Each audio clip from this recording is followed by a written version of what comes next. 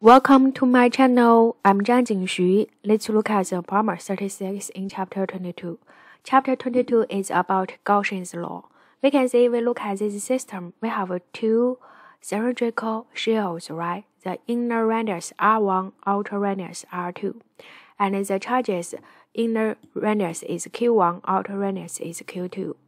Now we need to find the electric field density at different locations. First location is the R equal to 3 centimeters.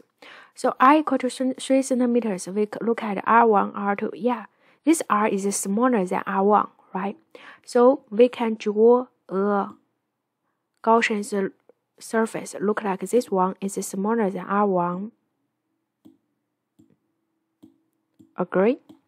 And then the electric field density times Gaussian surface equal to enclosed charge divided by epsilon naught.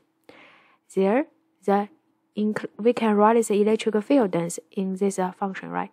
So, enclosed charge 2 pi epsilon naught R times L.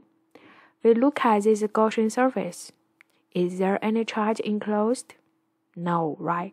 Enclosed charge is 0, so make the E equal to 0. The second part is the R equal to 7 centimeter. So 7 centimeter is between R1 and R2. Agree? So we can draw a Gaussian surface. Look like this one. Yeah. Now we still apply Gaussian's law. E, the electric field density times Gaussian surface, equal to enclosed charge divided by epsilon naught. So write the electric functions.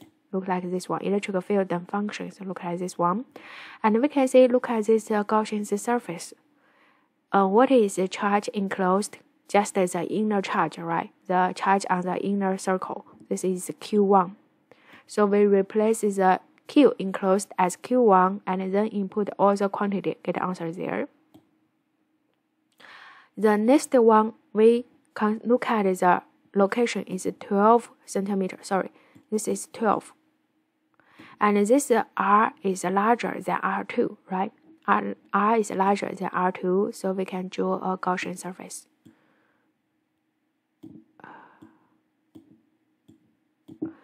And for this Gaussian surface, still we look at the enclosed charge. So you can see this is Q1, this is Q2. So enclosed charges is Q1 plus Q2, right? We replace the enclosed charge as Q1 plus Q2, then input all the known quantity, get the answer there. Thank you.